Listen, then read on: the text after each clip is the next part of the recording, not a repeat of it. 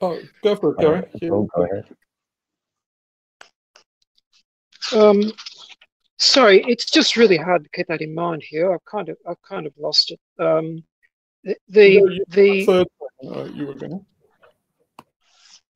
uh, so I mean, yes, I guess the other thing was that, as you said, you know, none of these masters and spiritual teachers are actually too keen to tell you what enlightenment is. But the other side of it is they can't anyway, can they? They can't encapsulate that in any kind of linguistic package. It doesn't reduce to words. I mean, just from my slight experience, it doesn't reduce to language. No, but you can give people signifiers. Like, so the Zen Buddhists say you can't actually give anybody the moon, but you can point to it. So the thing that you're talking about in terms of time and space, really, so the point of enlightenment is a point of reaching a kind of singularity. So in Hinduism, they call it a nada point, and it's really the point of expansion where everything comes from. Presumably the whole universe, and the Big Bang theory is it's really the Big Bang is that point of singularity without dimensions, so without the three dimensions of space and time, or they all compressed into one point. So enlightenment is being connected to that point, just once, even. Just to where the world goes away or is collapsed into that one point. So it seems like, you know, it's nobody really knows what it is, but you can see hints of it. Like, for example, in cosmology and physics. So if I say to you, like, okay, well, light takes 8 minutes to come from the sun to the earth. You say, okay, well, that's 8 minutes. It's kind of chugging along, you know, going through the solar system, and then the photons arrive here on Earth. Well, if you are light, if you are the photon of light or the wave of light or packet of light, it takes 0 time. Basically, because of relativity, there isn't any movement on the light. The light literally, if it could experience anything, which it can't because then it would have to have movement. But the photon itself is stationary according to itself. So it takes 0 time, according to the light, to get from the sun to the earth. But here's the weird thing. It also accounts that there's 0 space. Because of Lorentz time contraction, light itself would say, no, there's no distance between the sun and the earth. So then you say, well, what the fuck is the 8 minutes and the vast distance of 1 parsec that is actually crossed? And you say, well, that's just kind of an expansion of that singularity. So our unfolding universe and our experience, kairos, is the experience of it. Chronos is the kind of digital, sidereal kind of chopping of it. It's the discrete measure of it. Yeah, but I mean, it's just the observation, isn't it? As soon as you've got the observation, that comes. The observations are like the analog. They're kind of like the wave. And then what our Chronos is really our alien cortex. Our alien cortex is chopping it up and making it discrete and digital. It's actually, you know, based on our fingers of our right hand, I think. But it's basically, it's slicing the time artificially. But our experience of time, basically the qualia, all our senses, what you know, if you get connected with taste and hearing, and that feeling of immersion in bodily experience, that's kairos, and that's kind of analog. But the digital and the continuum, the analog expansion of that point is our lived experience. And what happens when you basically have a moment of enlightenment, they all just compress into this one point that basically has no time and no space. So you'll know it because you cannot tell how long you've been in that state. It could be a fraction of a second, or it could be 1,000 years. you'd never know. But you'll never be the same again. It's almost like you go, so this like through a time cone. You go to a point of singularity, and then it expands, but it's a mirror image. It's like the whole world is flipped over. So that's why this comes back to your. I keep on using the metaphor of flipping and all of that kind of thing, because, and inversion and all that, because it's basically it's priming you for that. Yeah, I mean, this is what's behind you saying that it doesn't actually matter how much time humanity's got, because between now and whenever is an eternity from. Yeah. It's not, if you're in Kairos, it doesn't matter whether it's tomorrow or at the end of the century. You're outside of time.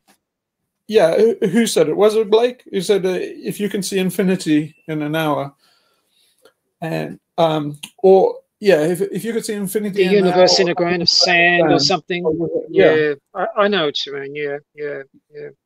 There's also that's right. there are various peak moments that they call normally, like I think William James wrote a lot about peak moments and stuff. I don't know that he ever had one. I think he did, but yeah, he was kind of obsessed by peak moments. But there's a poem by Rupert Brooke called Dining Room Tea, where he talks about a peak moment like that, and it's basically it's a beautiful poem where he's kind of in an English parlor having tea, and it's almost a perfect moment. And while the hostess is pouring the tea, it just stops in mid-flow and just captures that moment and just kind of gets completely lost in that moment of just pouring the tea. So yeah, it's worth looking at, Rupert Brooke's Dining Room Tea. But yeah, the problem is you don't just stumble on those moments. Your problem about how much can you force this is it's a very difficult question, because you can't force that at all, but you have to. The only way they come is with masses of effort, which is an oxymoron. Yeah, that's it. That's it. Yeah, I mean, you come to that point. Yeah, but you never get a moment like Rupert Brooke's Dining Room Tea while you go backwards and forwards to the office, and you spend most of your time in front of the television, and you use buds, knock back a few buds to relax and talk shit all day and watch the news, and just you are running out your life with Chronos. Can I say something? Yeah, measuring your life with coffee spoons, all right. Yes, I know that. Can I say something that might be not quite relevant? Is that, I mean, you put up a huge amount of material on Reddit, which keeps your dutiful followers, I think, excessively occupied on digital. Now, I know you've got another reason for doing that. You're trying to crack a few heads. If people... I'm trying to put pressure on you, but yeah, I'm terribly disappointed that I think you're the only one. The real gems that I come up with, nobody likes, like that. The one that I put there, like, with Kairos and Chronos. Those two murals of basically. There's so much in it, and I think it's not that you. It's not that nobody. You don't have the time to. Sometimes I have to go back to look at things because there's too much. So there are things, but too much, not in quantity, but in depth, and things to take in and to look up and to just reflect on. And so I'm sometimes some weeks behind. Looking at well, maybe anybody who watches this video, that's a very good thing, I think, as an exercise in reflection. If you're talking about how do you actually reflect on that, is go to and see that post where you can see Kairos, and Kairos is holding up a scale, a weighing scale, and he's got his finger on one of the dishes. He's cheating. He's putting his thumb on the scale. Here, the problem with that. I put it. Wait, just hold on. I put it right next to the priests that are judging the pharaoh against the pharaoh's heart against a feather, which was the trial that the pharaoh had to face after death. Now, what you must remember is that the priests in ancient Egypt, they were a conniving bunch of shits, right? They ruled the kingdom, and they had the pharaoh in their pocket, and the way they kept him in his pocket is with all this bullshit. So they chiseled all this shit on the walls and had all these funeral texts, and they were the way. It was their way of keeping the pharaoh in control, by basically filling his head full of shit about what happened to you after death and all of this mythology. But they were so cunning, those bastards, that the stupider pharaohs, the pharaohs got stupider and stupider, I think, but they eventually got to the point where they had Anubis and stuff, that they would get a priest. You can go and see in Egypt, they have a little hole where the priest can get under the statue and then say, who approaches Pharaoh Anubis? And then the pharaoh would come trembling to this fucking statue, and the priest would bullshit him. And that's how the priests get control. So all of this is about control. And basically, it's the same control like the deep state, the surveillance state. It's those priests. It's the same guys. It's their ancestors that are still fucking bullshitting us. We're the pharaoh. And so those priests, right? They're trying to hold the pharaoh to account, but it's very devious because we're all crooks, right? Basically, if you do a complete accounting, we don't deserve to exist. And so basically, what Kairos is doing by putting his thumb on and he's saying, like, he cheats. He's saying, like, yeah, my existence is illegitimate, but fuck you. So he tips the scales to say that, yeah, it all works out so that his existence is justified. But you see, what the priests and the IRS and the priests, the police, the IRS, the state, all these tyrants and stuff, they're trying to force an accounting. That's what the surveillance state is all about. It's trying to force an accounting. And so, the accounting can't keep up with you in real time, but it keeps you a slave by basically crawling towards you to give you an accounting, because basically everybody knows, your alien cortex knows in its heart of hearts, it cannot survive a full audit. So if you ever got full audit by the universe, you would vaporize. And so basically, that's the thing. If you ever got full judgment, you would fail. And that's why the priests are such cunts, because they're setting the pharaoh up to fail with that thing, with that test. It's a test that no one could pass. There's nobody is fully square with the universe. If you did a full accounting for everything you've cost the universe and everything you gave back, you would come out slightly in deficit. And so basically, we cannot afford to have a full accounting. And so that's why we lie. Our culture is a tissue of lies. We all lie to each other to try and stop us accounting for each other. And so we justify our existence with lies. Now, what those priests were doing was saying, like, when you die, then you will be forced to account for your existence as pharaoh, knowing full well that you can't. So they're a bunch of shits. But the way Kairos gets out of it is puts his thumb on the thing, so then they fucked. It's a trope that comes up again and again. It's the thing in Monty Python, where the Monty Python and the Holy Grail, where he comes to the bridge and you have the troll. It's a very old idea of the gatekeeper and the troll, and then basically the gatekeeper in Monty Python, if you remember the scene, would be a fantastic one. He says, answer these questions 3. The guy says, like, he answers ridiculously easy questions, and the guy goes across and then, oh, that's easy. He says, what is the wingspeed velocity of a sparrow? I mean, how does it go? What is the wind speed velocity of a sparrow? And the guy goes, African or European? And the troll goes, I don't know. So the priests are blown away. If you challenge the priest on their game, they're blown away. So it's that old game. Is the it's the same in the Forbidden Palace. All the eunuchs rule secretly because they're crooks and they're always faking the emperor out, always pretending they're honest brokers doing the emperor's duty and stuff, and they're not. They're keeping the emperor like a pet, and they're cheating him.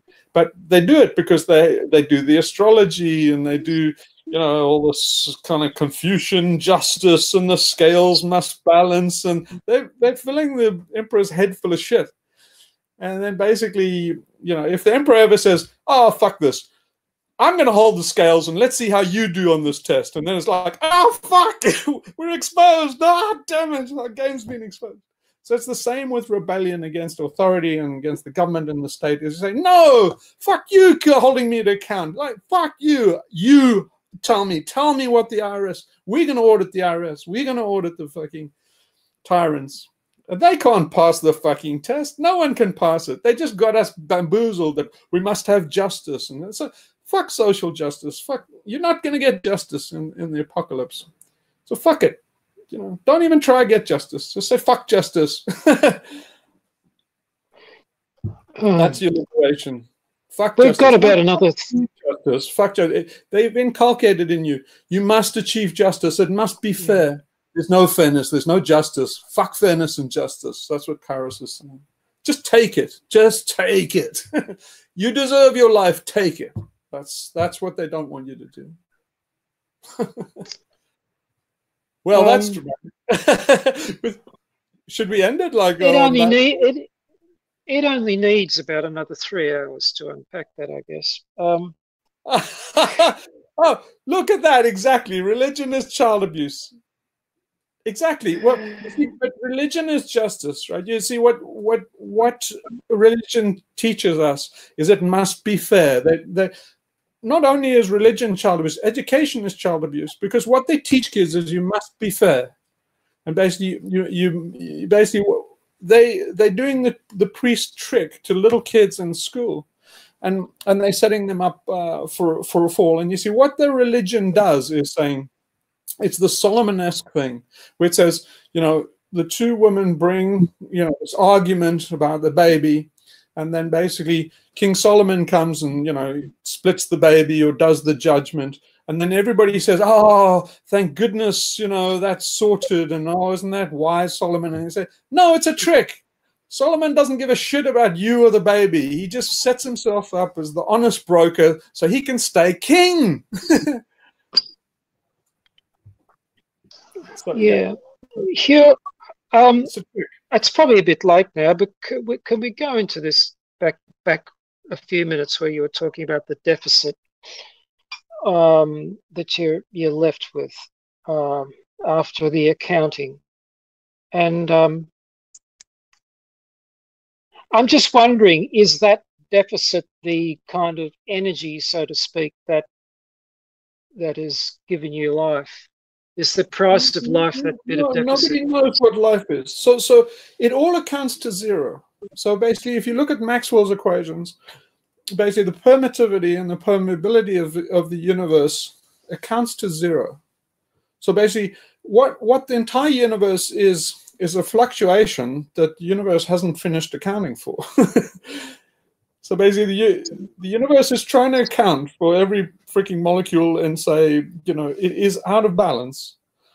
And it's trying to restore that balance, but it seems to be being defeated by the rate of expansion. The rate of change is such that the accounting, in other words, light, which says nothing is happening, there's no space, there's no time. And basically, space and time is outrunning light in a way. So basically, so the universe says there's a fluctuation, and it's basically, electromagnetism. So you have an electric effect. It has a transverse magnetic effect. But you can't have one without the other. If you have what Maxwell's equation says, if you have a magnetic effect, it will induce an electrical effect to oppose it. It basically, it's like pushing a ball underwater. It's basically the electric effect, basically a movement in space, will induce a magnetic effect, and a magnetic effect will induce a corresponding, like an elastic band, as a tensor that basically counteracts that magnetic effect. So basically, the universe is out of balance because it's saying, like, curl B is opposed to the electromagnetic the electric field is basically they account to zero if they can be accounted for, and that's the beauty of Maxwell's equations, is it says everything yields null, zero. Now, what the fuck is this then? well, it must all, when all accounting is said and done, it must all account to zero. It must all be done on a neutral plane, but not quite, because there was something rather than nothing. And that's the amazing thing. No one knows how to answer that. But there's something wrong with Maxwell's equations, because they're saying, well, they're not zero. There is something rather than nothing. Yeah, but it's not a thing. Yeah, but when the universe is finished and all the accounting goes to zero and everything boils off in like infrared, and all the black holes boil off with Hawking radiation, and there's just a field of photons, then, like we said, light has no dimensions and there can't be any time. So that in effect is back to the singularity. And so all accounting is over. And you can say, well, then there was nothing. You say, well, yeah, but what the fuck is this? What the fuck are we doing now? We're in the middle of nothing. But it still seems to be the bias of science to even the singularity, to kind of be implying that there's always mass or something there rather than no thing at all. I mean, my tendency. Yeah, but as you're saying, okay, they can say that there's nothing, but obviously there needed to be something. But obviously, it's they say that they're fields, right? So they say that they're fields, and then the fields kind of get folded up on themselves, and those make particles. But it makes no sense, because a field can't just exist in the abstract. The field has to exist in some kind of plane. It needs space, time, or some kind of dimension to exist in. But what's wrong with going back to the more ancient, like, I guess possibly Hindu thing, maybe, where what is the primary pre-existing thing is just consciousness, which doesn't have any of those properties.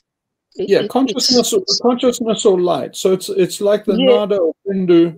Basically, it's just a point, right? And so it's kind of an expansion of that point. So it's exemplified in the Sanskrit alphabet. So the Sanskrit alphabet starts with a point, which is the nada sound. It means the void, nothing. It's Maxwell's zero. And then basically the first sound is ah. So basically, so ah is just a primal wave, just a primal resonance. Yeah. So then they say that primal resonance then resolves into three. So it's a, I, un, I, ouch, hawarat, lan, chabang, gadadash, chabagadadash, chabagadadash, chabaka, kapachapa, kai, kapacha, whole. Anyway, they say the whole universe expands exactly like the Sanskrit alphabet.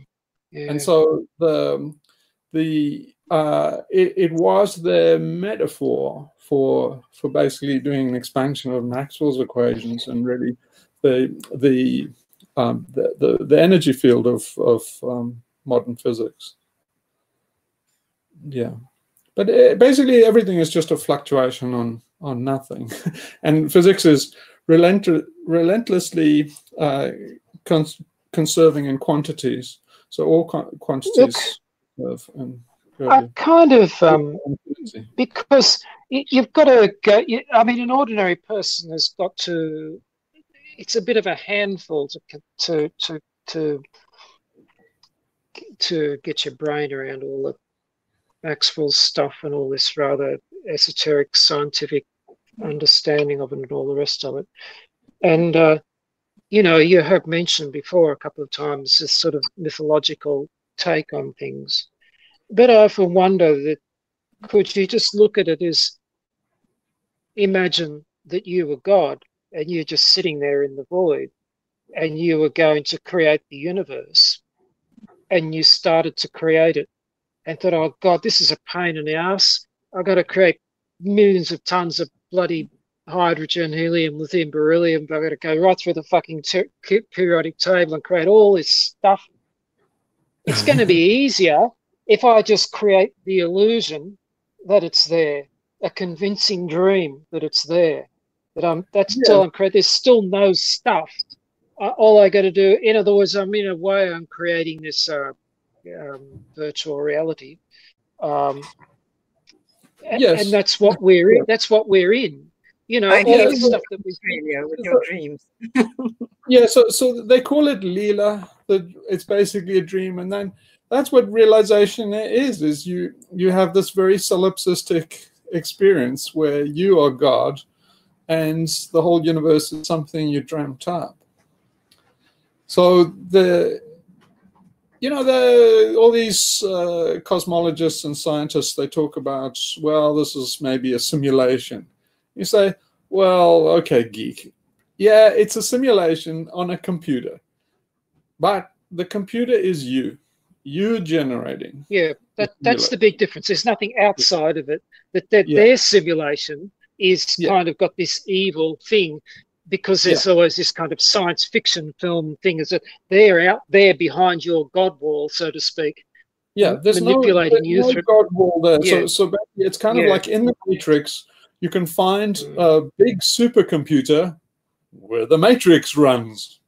And you say, well, hang on, I'm outside the computer then. Yes, and inside. So basically, it's generating itself.